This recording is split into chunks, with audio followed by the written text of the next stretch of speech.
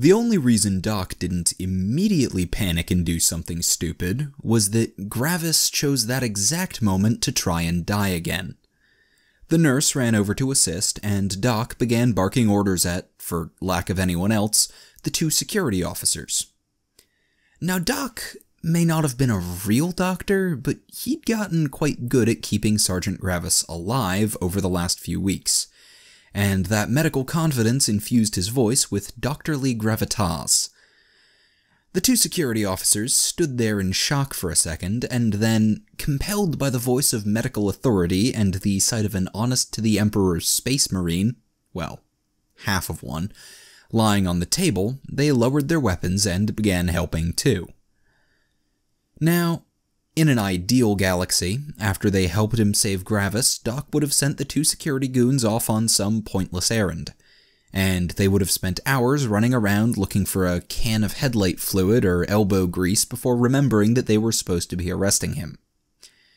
What actually happened, though, was that halfway through the procedure, a whole mob of people burst into the storage room.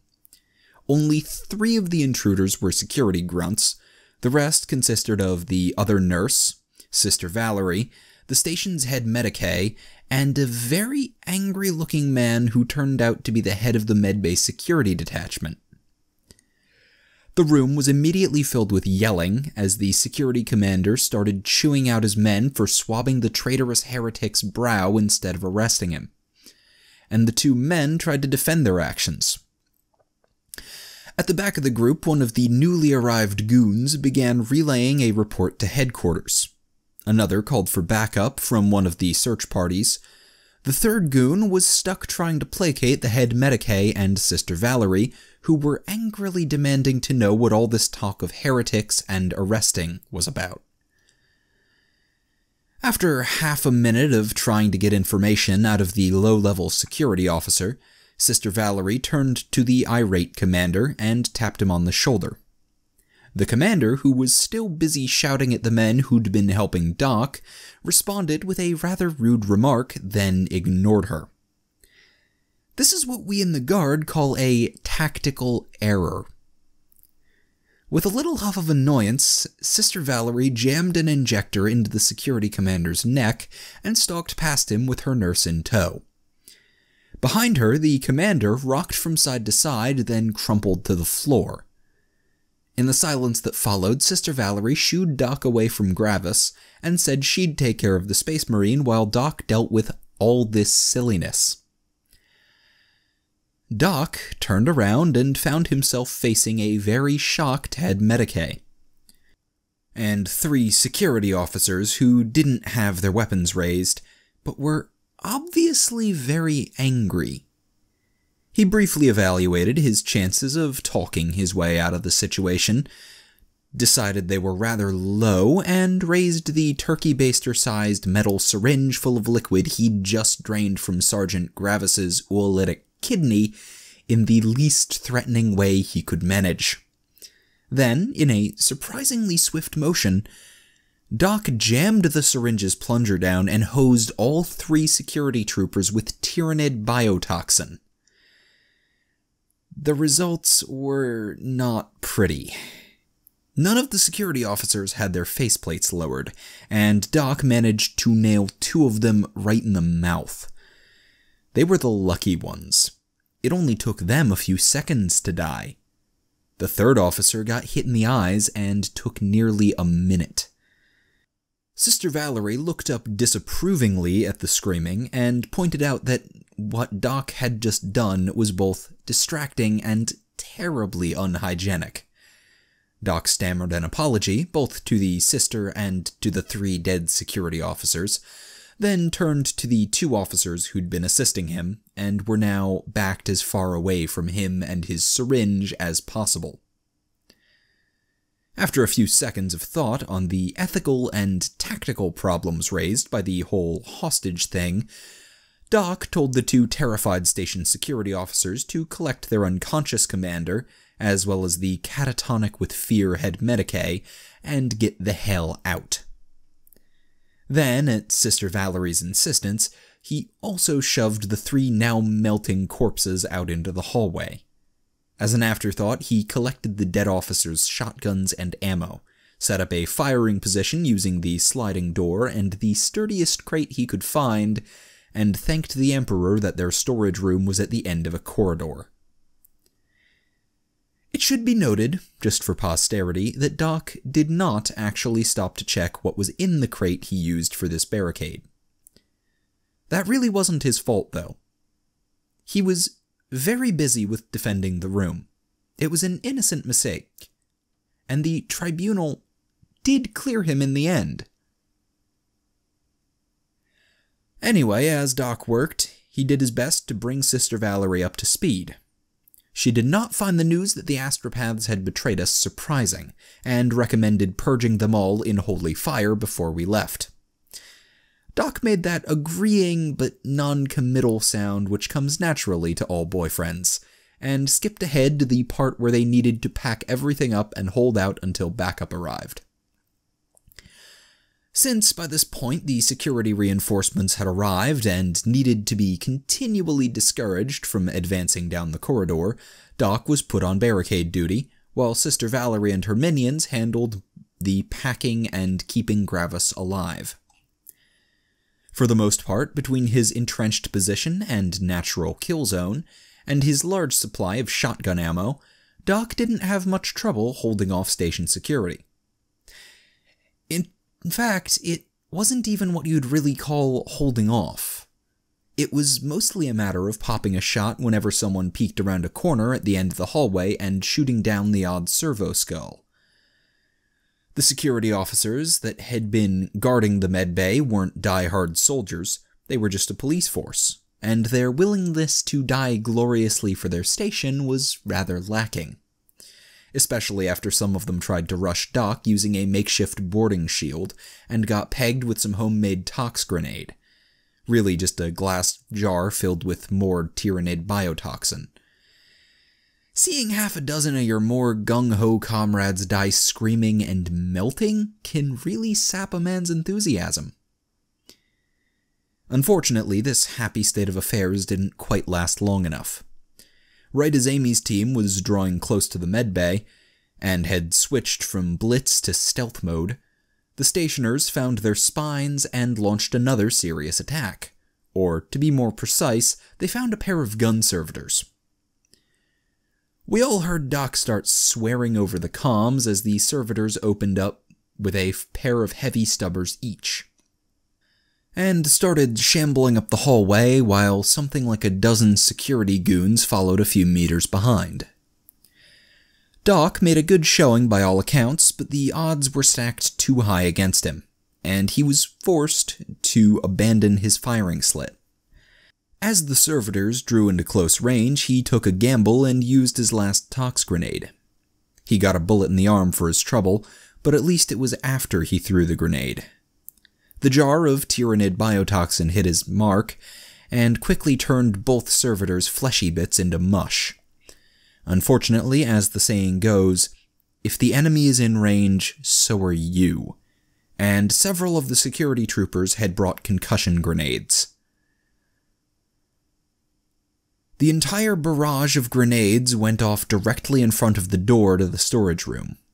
The shockwave bent the door inward, ragdolled Doc across the storage room, and left him pinned under the heavy crate he'd been using as a barricade. He was pretty definitely out of the fight at that point, but luckily Sister Valerie was there to rescue his sorry ass. Now this is where things get a little fuzzy, because Doc was concussed, mostly deaf, bleeding both internally and externally, and is the very definition of a biased witness where his girlfriend is concerned. According to him, she calmly instructed her minions to finish packing, pulled the grenade off the mobile medical suite, and kneeled down in front of it. Then, head bowed in prayer, she extracted Sergeant Gravis's Astartes Mark V-B Godwin pattern bolter, and started glowing with the divine light of the Emperor. We know this next part was bullshit, because Sister Valerie couldn't carry a tune with a bloody wheelbarrow, and had actually been banned, very politely mind you, from participating in the choir during the Occurrence Boarder's morning services. But Doc was insistent that she rose to her feet, surrounded by a halo of divine light, and started singing a battle hymn so divinely beautiful that it was painful. Then, a-singin' and a-glowin' like a bloody angel, she walked over to the door and began mowing down wave after wave of security goons with Gravis's bolter. Now, we saw that hallway afterwards, and there definitely weren't enough bodies to constitute even a single wave. But we couldn't deny that she sure as hell shot the place to shit. She must have put at least 3 magazines of Astartes-sized bolt rounds down that hallway, though down really isn't the right word. The vast majority of the bolt craters we could see were along the corridor's walls, ceiling, floor, and somehow even the door behind her. She had about as much control over that weapon as a toddler trying to walk a Fenrisian wolf. Lack of actual aiming ability aside, though, Sister Valerie's counterattack got the job done. The sight of a tall blonde bombshell incoherently screaming a Sororitas battle hymn and firing what amounted to a fully automatic rocket launcher with all the accuracy and discipline of an enraged orc was more than the station security troopers could handle. They ran for it, and when she kept shooting, they ran some more. If the medbay hadn't already been evacuated by the head medicae, it would have been a lethal stampede. But as it was, the whole thing was just comical. The retreat ended with the whole cowardly lot sitting in the lobby, yelling at each other and trying to explain the situation to their superiors and the newly arrived reinforcements. By this point, those of us who'd been in the warehouse had navigated into an unoccupied maintenance corridor adjacent to the lobby. We were performing recon using Spot 2.0 and fumbles. Seeing the idiots run out like there was a bloodthirster on their heels struck as hilarious. And it got even better when they told the reinforcements what had happened. In their terrified little minds, Doc had grown to be some kind of Nurglite mega-cultist. We caught phrases like, "What sort of hell plague melts bones?" "Turned a Sister of Battle into a demon host," and "came here to resurrect his plague marine master." It was good stuff. Really lightened our moods. And on a more practical note, the horror stories had completely drained the security troopers' enthusiasm. They pretty much unanimously decided to just defend the lobby and wait until one of the station's SWAT teams arrived. This was good news for Doc, who was in no condition to fend off another attack, but it left the rest of us with the problem of getting him out past 30-ish security troopers before the heavies arrived. Luckily, Sarge had sorted out his issues by then, and we were not forced to go with Tink's, or Emperor forbid, Nubby's proposed solutions.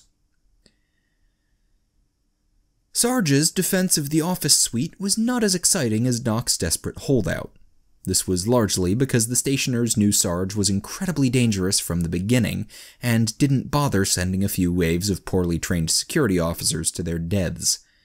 Instead, they called for the station's best SWAT team, and set about fortifying the entire Telepathica headquarters to prevent any chance of escape or rescue. This sounded very bad to Sarge and the diplomacy adept, and they shared that opinion with Jim, who didn't respond except for fending Sarge off when he attempted to unjack the tech priest's mechadendrite from the comm terminal. There was a brief debate over whether he was okay, and if the try and cut into a maintenance shaft plan should be performed yet. Since the cogitator adept said that Jim was, for lack of a better word, talking with over 50 other tech priests, Sarge decided to keep waiting, and set about fortifying the two-room suite.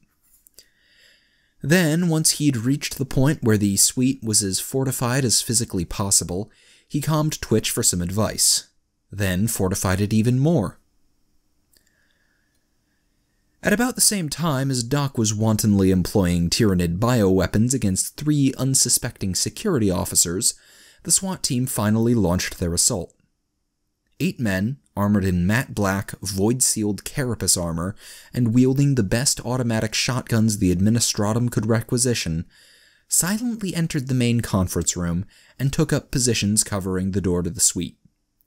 One of them carefully opened the door's control panel, found the emergency override, and began counting down.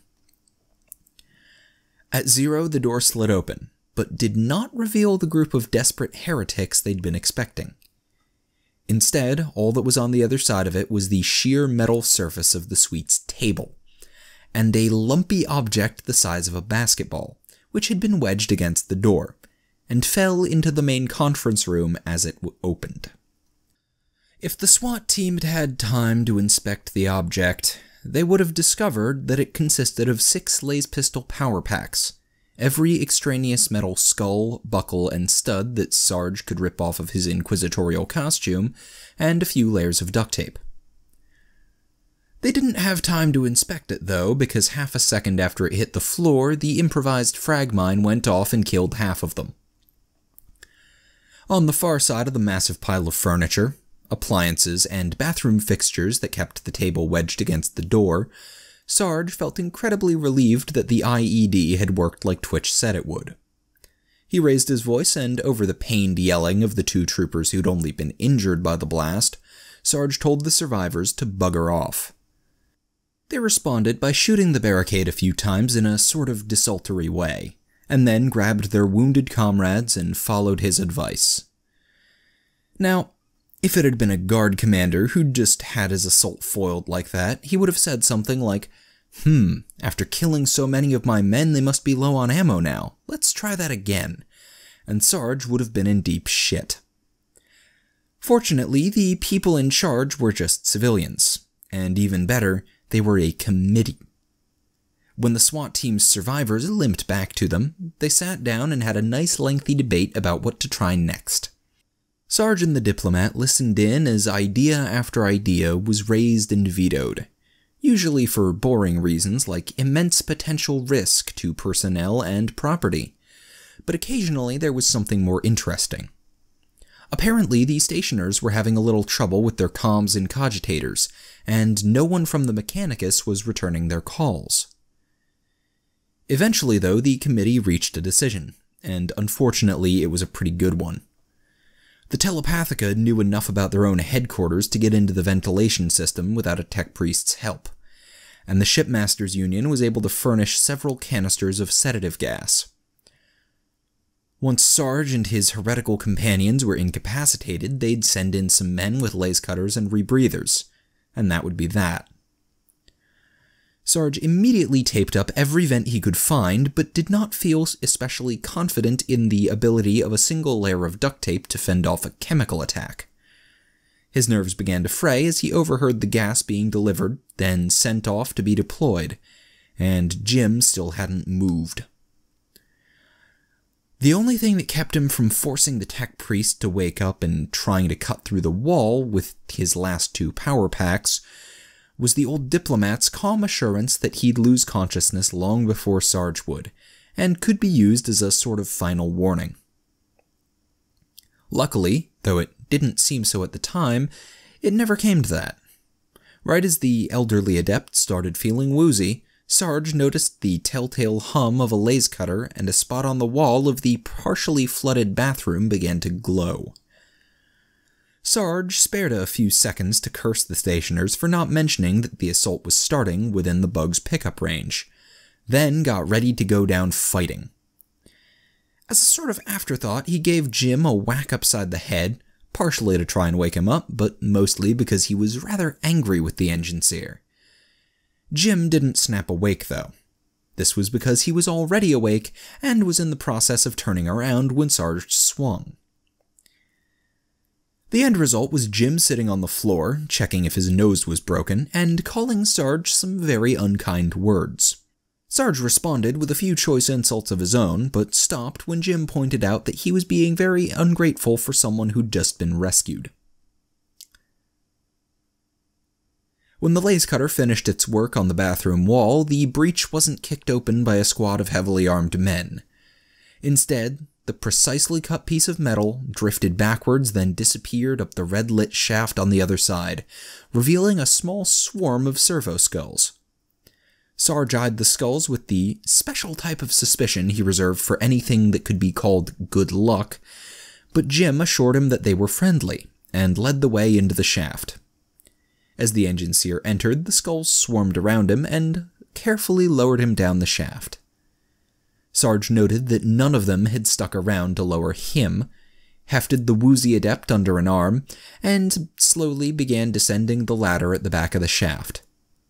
Up above him, the few skulls began welding the shaft closed again.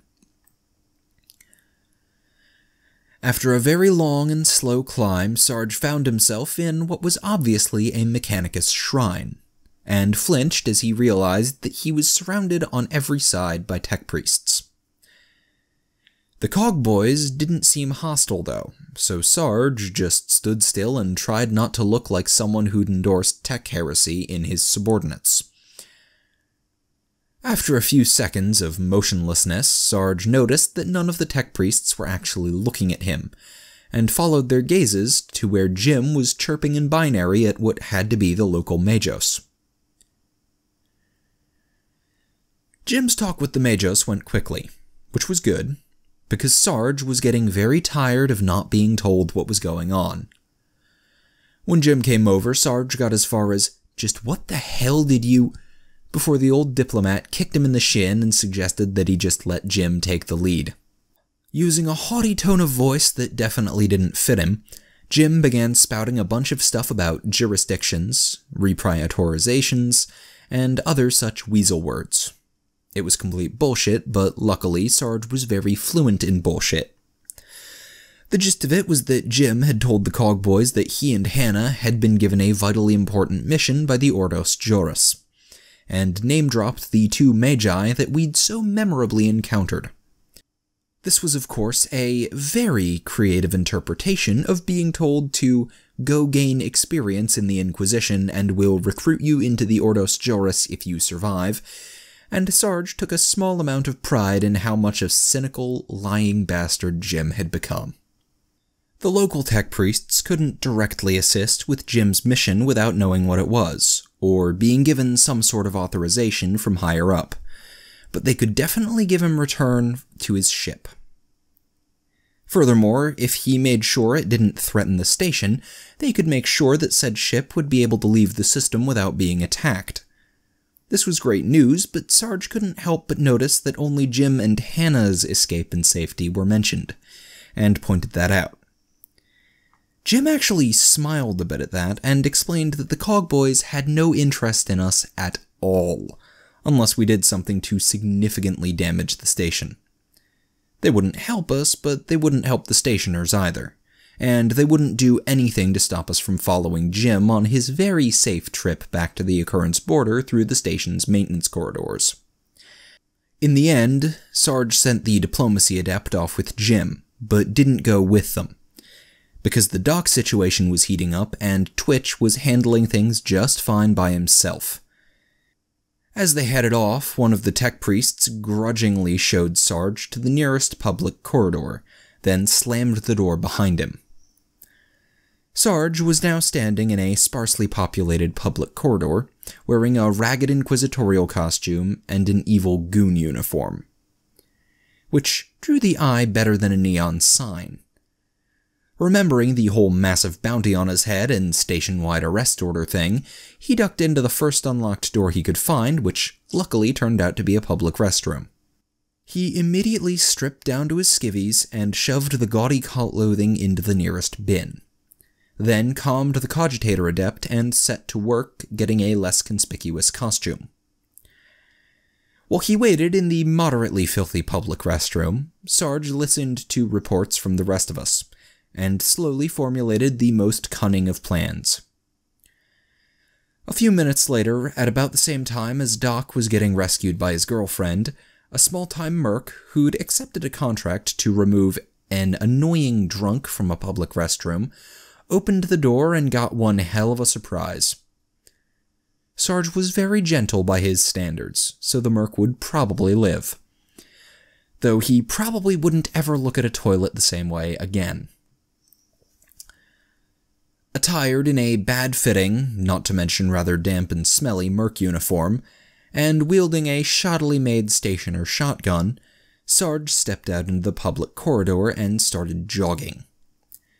A short distance away, 24 mercenaries and bounty hunters entered a small dingy bar and looked around for the man that, according to the comm message they'd receive, had a lucrative contract for them. Now, it's been said by just about anyone who's Sarge that in the entire history of the Imperium, there's been no one so inherently a sergeant as him. He was born for it, destined for it. It was as if the Emperor reached down and said, "This guy right here, he's gonna be the biggest, baddest, most sergeant-y guy ever, and nothing can ever change that." He just sort of exuded sergeantness, and anyone with a drop of military blood in their veins noticed it immediately. Well, as Sarge entered that bar full of mercs, he turned that aura up to 11. Sarge came through the bar door looking, despite his slovenly uniform, like he'd just stepped off a recruiting poster, and every man in that bar, including the bartender, came to attention. Sarge surveyed them for a few seconds, then announced that he knew where the heretic bounties were hiding, and that station security was too chicken shit to handle them.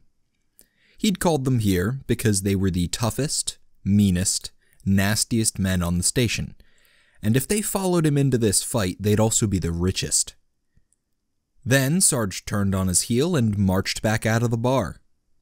The mercs, bounty hunters, and assorted scum in the bar all shared a look, then stampeded after him. A short while later, Sarge and his small mercenary army shoved their way into the medbay lobby and demanded to speak with the commanding officer. Unfortunately, the security commander, who turned out to be the guy Sister Valerie had tranked, was a bit less credulous than the mercs had been. He demanded to know who Sarge was, and no, Sarge is not a name, it was a rank. What's your name, merc? What outfit he was from, and why he was here. Sarge, who knew from experience that claiming to be Sergeant would result in a fair bit of wasted time, discreetly checked the name on his ill-fitting jacket, and announced that he was Sergeant Kelly. The men behind him were Kelly's heroes, and they were there to get rich or die trying. It took Sarge a bit of arguing to convince the security commander to let him launch an attack instead of just waiting for the station's second-best SWAT team, but he managed. It helped a lot that, despite the fact that the commander hadn't heard of any outfit called Kelly's Heroes, the databases at Security HQ had. It turned out that it was an accredited mercenary company, which was in good standing with the Administratum, Telepathica, and Shipmasters Union, and it just happened to specialize in dealing with heretics. Imagine that. Anyway, Sarge convinced the man to let him lead an assault on Doc's position, which meant that he had a nice excuse to get up on a table and start giving a loud, impressive, and rather overlong heroic speech. Every man in the lobby turned their attention to Sarge as he stomped back and forth, talking about bravery and valor and all sorts of other heroic bullshit. No one noticed as a young man in a rumpled psycher's jacket sidled through the lobby's front door, around the edge of the audience, and into the hallway which everyone was supposed to be watching. They also completely failed to notice Spot 2.0 zipping in and out of the room, but since Spot was invisible, this was far less of an achievement. As Sarge's speech began to run uncomfortably long and the audience started to fidget, he received confirmation that everything was ready. He banged the table with the flagpole that he'd gotten from somewhere or other, and launched into the final, get everyone pumped up part of the speech. Everybody's attention was neatly recaptured, which was good because while they might have missed the large blurry shape that entered from the hallway, it would have been hard not to notice when it turned into fumbles and the medical convoy and all the potted plants in the room withered. Luckily, after that little stumble, the convoy faded again, and no one noticed as it moved to the far corner of the lobby, where the wall was glowing slightly. Sarge's speech ended with a final bellow of "Charge!" and every man in the room, both mercs and security officers, surged towards the hallway that led to the now empty storage room. Sarge didn't go with them, though. As soon as they turned, he covered his eyes and bolted for the lobby's door. Up on the ceiling, Spot pulled a few pieces of string that had been run through the rings of a dozen flash and smoke grenades, and right as Sarge hit the doors, the lobby exploded into light and smoke. In the confusion, which quickly grew deadly as nearly 50 armed men panicked, no one noticed a section of wall collapsing or the large, blurry shape going through it. Sarge stumbled through the lobby doors, feeling rather proud of how that had worked out, and nearly collided with 8 men in matte black armor. He froze for a second, resisted the urge to raise his shotgun, and told them that a bunch of heretics disguised as mercenaries had just attacked the security forces. The leader of the SWAT team swore and led his men through the doors. Sarge waited until the last one had gone through and sprinted like hell. As he reached the end of the hallway, a side door slid open to reveal Amy, and somewhere behind him someone yelled, "Hey you!" Something stung Sarge in the side as he ran the last few meters to the door, and Amy responded by leaning out and neatly putting a bolt of plasma through the offending SWAT trooper's helmet. Then both of them were through the door. Despite the fact that the SWAT team following them had a nice clear trail of Sarge's blood to follow, they didn't manage to catch up. This was primarily because Amy kept shooting the control panel of every automatic door after she closed it, but also because any guardsman worth his salt is a good runner. Before long, they reached the rest of us. Sarge was tossed onto the loot pallet next to Doc, and the whole convoy rode out.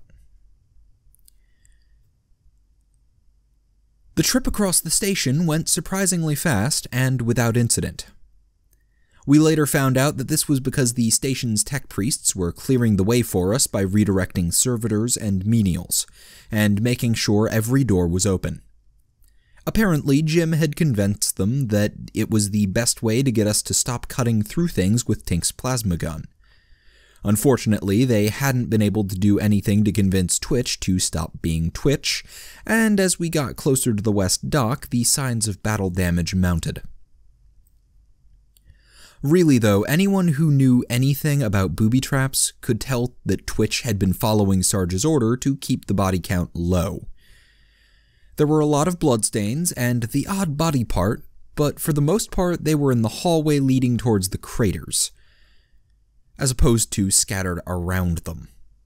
This was a clear sign of traps designed to act as deterrents instead of being set up for maximum casualties. Anyway, despite his restraint when it came to body count, Twitch and the ship's armsmen had really chewed the area around the docking bay up. It was a testament to the quality of the station's construction that the entire section hadn't lost atmospheric integrity. The Mad Bomber himself met us at the bottom of the freight elevator, flanked on either side by the last 2 suicide skulls and a pair of armsmen wearing the crutoid spine necklaces that marked them as some of the tribals from hydroponics. The second we reached the elevator, the 2 skulls zipped away behind us, and we all felt a shockwave and heard a crash of a warehouse's worth of crates dropping into the corridor. Sarge briefly considered asking Twitch how many other corridors he'd collapsed, and then decided that he really didn't want to know. As we rode up the elevator, Twitch brought us up to speed on how the defense of the occurrence border had been going. Apparently, largely thanks to the amount of flank Twitch's mines and skulls had been able to secure, and the resulting terror in the attackers, it had gone very well. Casualties had been low, at least on our side, and the captain had been able to launch a small offensive to liberate some much-needed supplies. The only really bad development was that the stationers had cut off the refueling pipe fairly early on, and no one had been able to figure out a way to steal any either.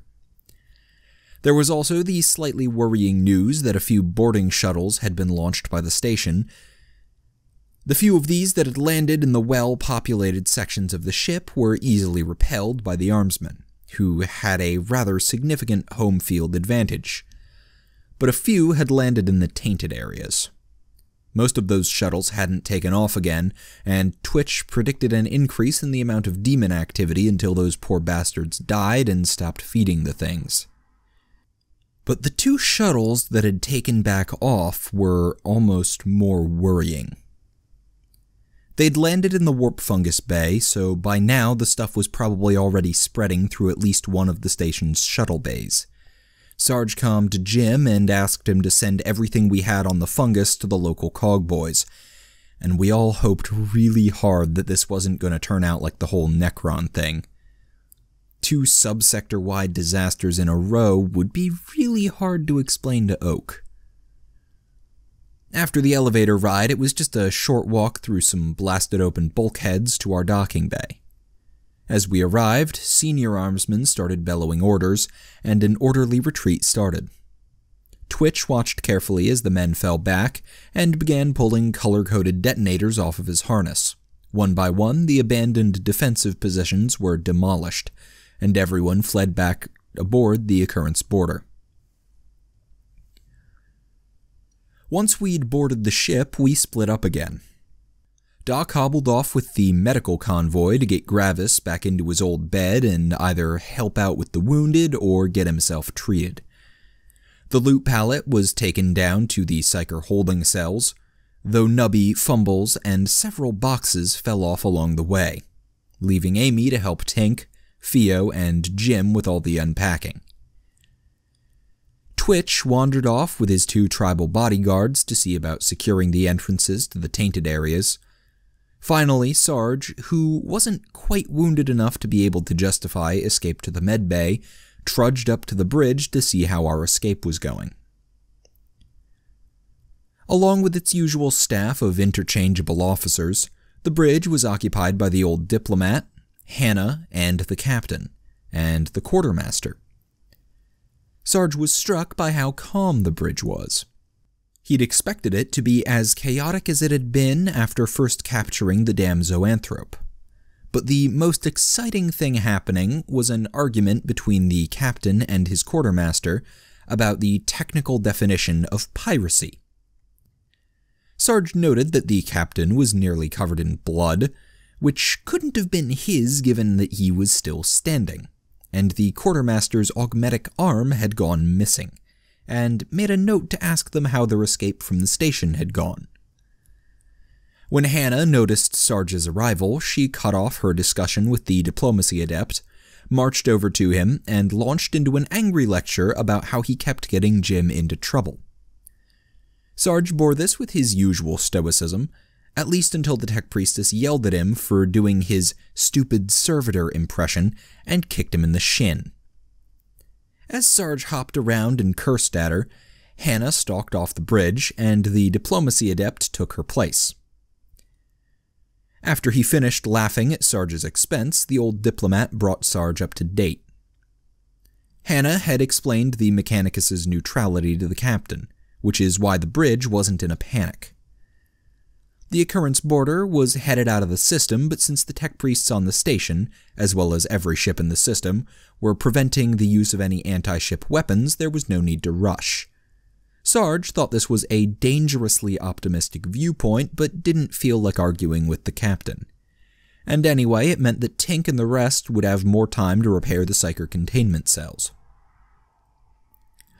Sarge was about to leave the bridge to see about having the buckshot removed from his side and changing into a uniform that fit and didn't smell of urine, when the communications officer called him over. The station was broadcasting a message, unencrypted and addressed to him by name of the heretical false interrogator Greg Sargent, which turned out to be a vid from the station's leaders. Or more precisely, it was a vid from the choirmaster. The other 2 leaders mostly sat in the background and looked scared, and you couldn't really call it a message either. It turned out to be nearly 20 straight minutes of wide-eyed ranting and death threats, which went from frightening to amusing to tedious, then briefly back to amusing when the enraged astropath managed to break a blood vessel in his eye and had to be taken away to calm down. Unfortunately, the vid resumed after that, and the choirmaster shifted from pointless screaming to promises of vengeance. Among many other things, he vowed that every choir from Ultramar to Terra would hear of our crimes, which struck Sarge as a very petty and stupid form of vengeance. It'd cause immense annoyance in the short term, but it would ensure that the Inquisition found out, and everything sorted out that much quicker. Eventually, as the choirmaster ramped up to ranting again, Sarge got bored, told the communications officer to just send a copy to the adepts, and declined when asked if he wanted to send a reply. Then, with a wave at the captain and a promise to come up and help plan the route when the ship reached safe warp distance, Sarge left. A few hours and a much-needed nap later, Sarge headed back down to the Psyker holding cells, and found them empty. Just of people, though. The zoanthrope was exactly where he'd left it. Thank the Emperor. Sarge flipped the bug off out of habit and checked the room down the hallway that Tink, Theo, and Jim had claimed as their break and nap room. He found the three nerds, accompanied by Hannah, sitting around a screen watching their usual vile Tau vids. Sarge eyed Hannah warily, but the cog girl did not seem inclined to violence at present, so he advanced into the room and prodded Tink. At first, the techie refused to answer questions, but after Sarge threatened to break the vid player, he became a bit more helpful. Tink confirmed that everything in the cells was working fine. They hadn't had the raw materials to just rebuild the cells like they'd wanted, but Nubby had gotten all the crucial repair parts. Everything should hold together fine for at least 2 weeks of warp travel, which was more than enough time to reach a less crazy Imperial outpost. Sarge recalled the cause of that craziness, and asked what the odds were of another astropath-killing psychic explodey thing.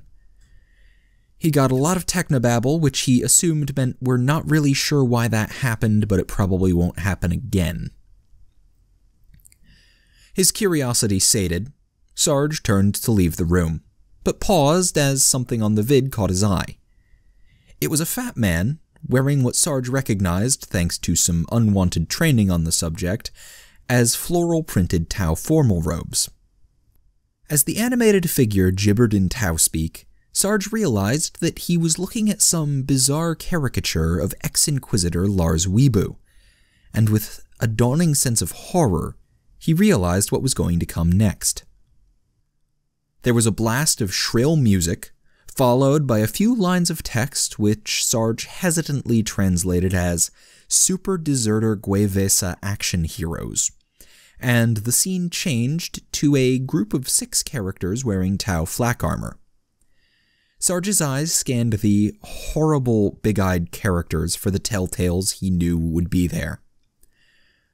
There was a red cross on one, the bandoliers of explosives on another, and then there was a half-sized character with his Psyker robe-wearing sidekick.